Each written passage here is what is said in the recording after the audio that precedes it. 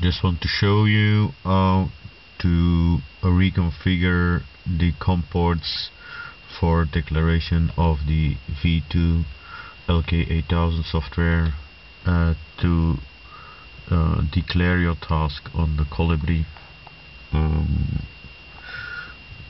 logger. First of all, it's crucial that you do the switching over quite fast, so I will show you and demonstrate the sequence to follow to make a successful switch over from 19,200 bits per second to 4,800 to declare, and then go back to flight modus LX160 at 19,200.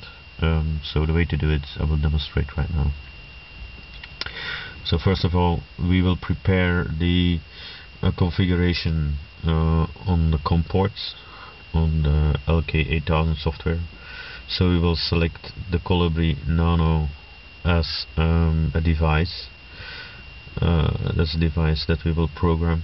We will prepare, we will set also the right baud rate. So we are now at using the Colibri Nano, and we are at 4,800. Then it's crucial that you are, once you switch over the button of the multiplexer in the airplane, once you switch over, you do the close of the screen on the LK8000 as soon as possible. So we switch over, we go immediately to close.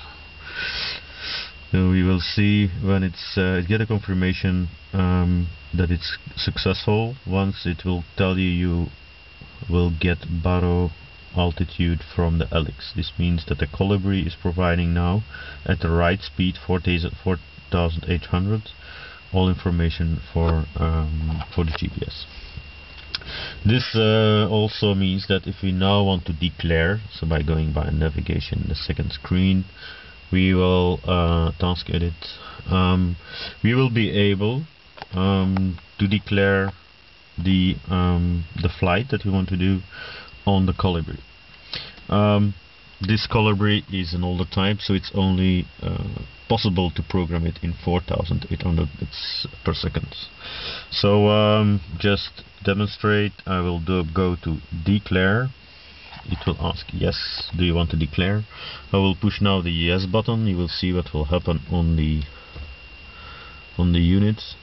So it's being connected, it beeps, it's confirming. Now it goes in timeout as the declaration sequence is closed.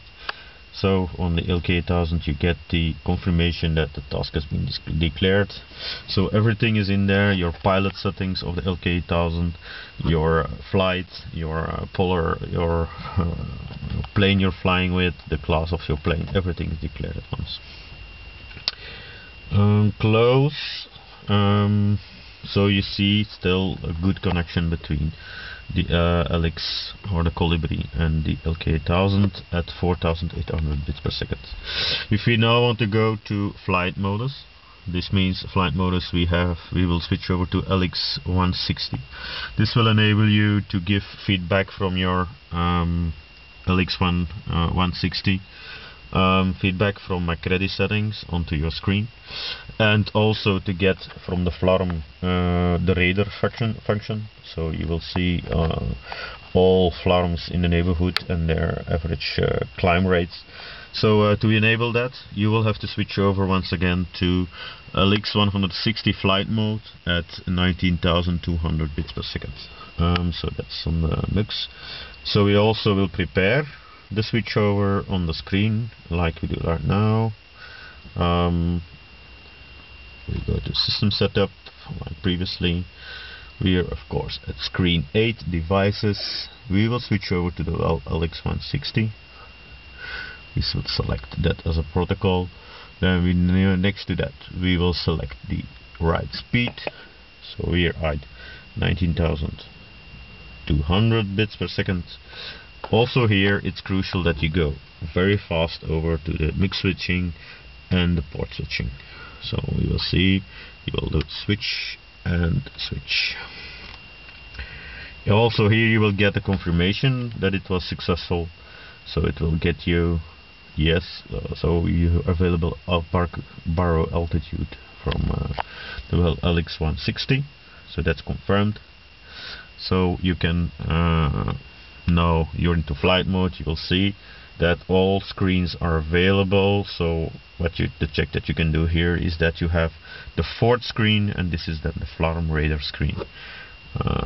That's confirmed that your Flarm is also communicating to the LK8000 next to the Colibri, providing the info through the LX160 system Vario to the LK8000. In the case of an emergency, can demonstrate just as an additional switchover. If the Colibri would not work, you could go over to a Flarm setting. So you can also go pure muxing on the Flarm. So the way you should switch over this thing is that the speed will not have to be changed. You want to go back to configuration screen 2, setup, select the right device. So for the Flarm setting, you just go as a generic device. So the Flarm accepts this setting. The speed remains at 19,200. So also here, crucial, we will switch over and switch over in that way. So the confirmation is immediately there. You will use all information, GPS and altitude baro settings from the Flarm. Next to that, if you do that switch over, you will have also the, of course, the radar function on your LK8000.